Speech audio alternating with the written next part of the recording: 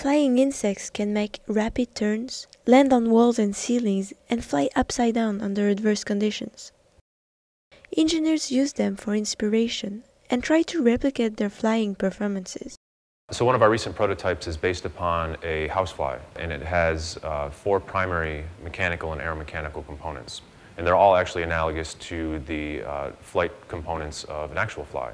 And so the 4 are an actuator, which is analogous to the power muscles of the insect, a transmission system, which is analogous to the thorax of the insect, which just takes the actuator motions and maps those to the desired wing trajectories, and then the airfoils, or the wings, and an exoskeleton, which acts as the airframe or the mechanical ground which ties everything together. That device that I'm describing weighs 60 milligrams, which is approximately the weight of a housefly, has a 3-centimeter wingspan, is able to beat its wings at about 110 times a second, and is able to actually reproduce wing trajectories that are nearly identical to what you'd see in a fly during hover conditions. Wood is now looking for a solution to have his robots fly without being linked to an external source of power.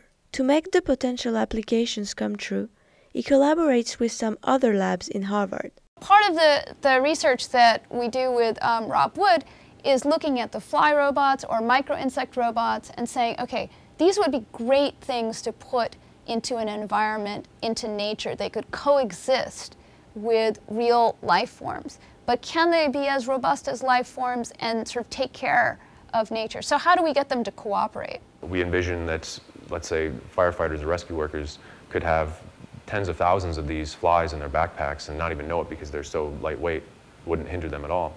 And then once they got to a disaster site, they could release these flies by the thousands, and they would effectively act as a swarm of flies, and they would just be dispersed over the disaster area and perhaps search around for crevices or corridors which they could fly down, and then disperse themselves within the disaster area.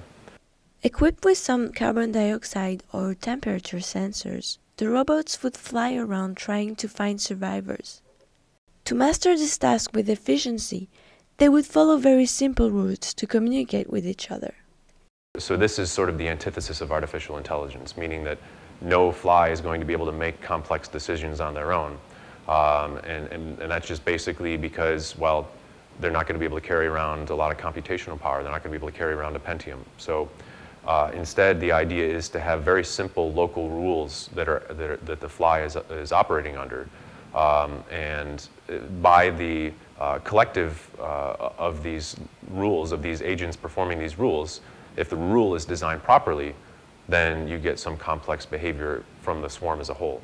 Imagine that each robot had a light on it, okay?